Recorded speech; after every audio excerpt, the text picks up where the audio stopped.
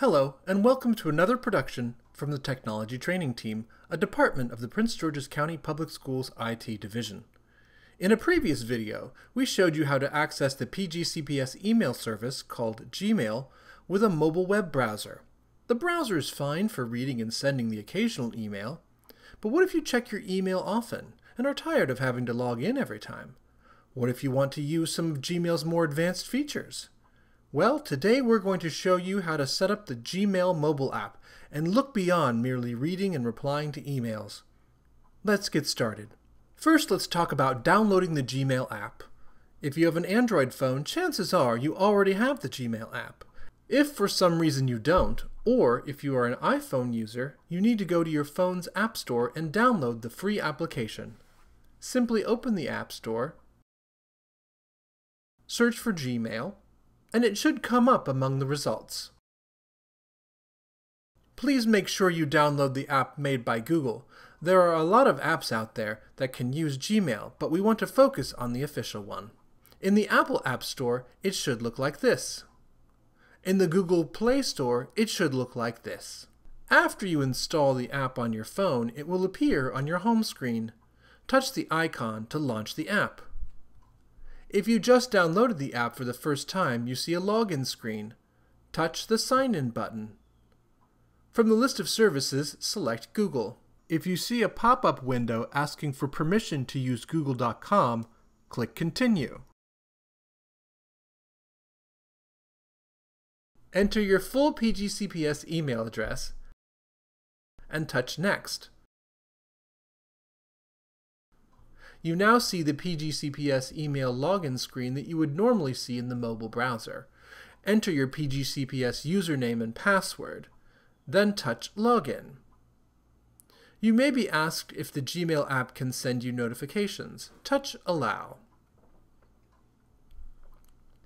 You now see your email inbox. From now on, you will be able to access it immediately whenever you open the app without having to log in.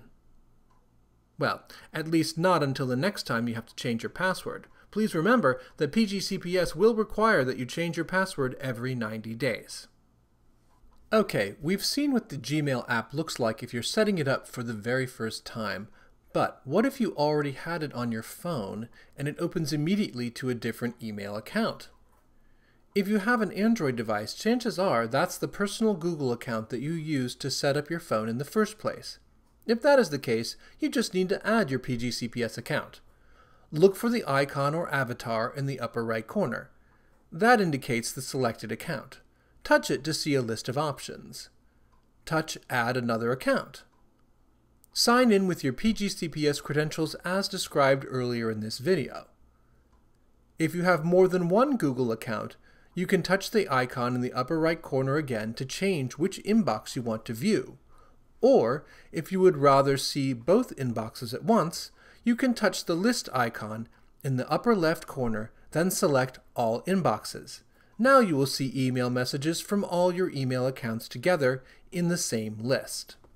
To create a new message, touch the Compose button at the bottom of the screen. Enter the recipient email address in the To line. Enter a brief description of the topic in the subject line. Then type the message in the body of the email. When ready, touch the Send button. If you've just sent a message and realize you forgot to add something, or perhaps wish you could change something you wrote in the message, don't worry. You have a few seconds to stop the message from going out. Just touch Undo at the bottom of the screen. Touch an existing message to read it. Gmail automatically gathers messages from the same subject and people together, so you can see them all together like a stack of papers. You can view previous messages in the chain by touching one. If there are many messages in the chain, it may compress them and show the number of messages instead. Touch the number to expand and see the entire chain. To reply to a message, touch Reply. Then type your response. You can also add new recipients to the chain before sending. When ready, touch the Send button. If you want to send the message separately to someone who is not on the email chain, touch Forward. enter the email address of the person you want to receive it. You can add an additional comment at the top of the email chain if you want. Then press the Send button. CC stands for carbon copy, and just like with a real carbon copy letter, you might add an email address to the CC line if you want the recipient to be aware of the email you are sending, but not necessarily respond to it. For example, your supervisor might request that you send an email to someone and CC them so that they also have record of it. In that situation, you would enter the primary recipient email address in the To field, and your supervisor's email address in the CC text box.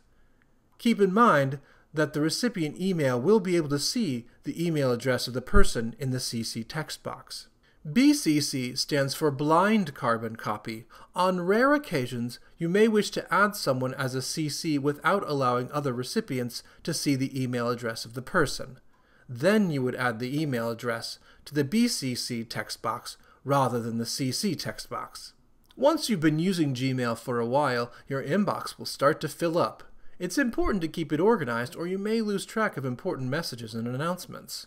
Once you have replied to a message, go ahead and archive it.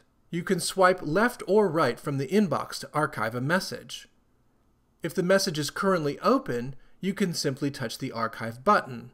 Either way, it will archive not only the most recent message, but the entire email chain. To locate the message again, simply use the search function.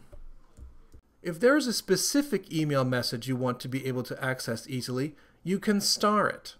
If the message is open, touch the star icon in the upper right next to the subject line.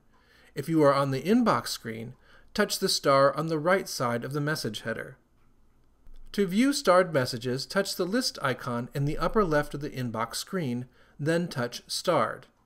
Here you see a list of the messages that are important to you. These are only a few of the many incredible features in Gmail. There are snooze features, send later features, organizational tags, automatic responses, and more. Check out Google's tutorials or look for additional videos and classes from the technology training team if you want to learn more. This has been another video from the technology training team. Thanks for watching.